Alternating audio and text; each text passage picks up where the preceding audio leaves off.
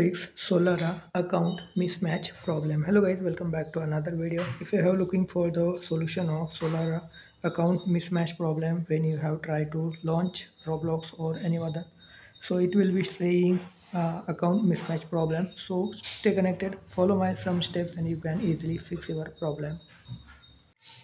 Here is some solution or methods. So you can see on your screen, you can just read it and follow these steps.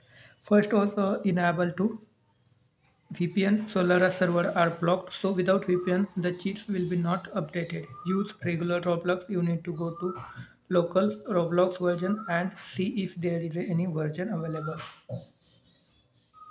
Second was go to win plus R and enter data app there and enter roaming. Delete the Solara folder. Will start again.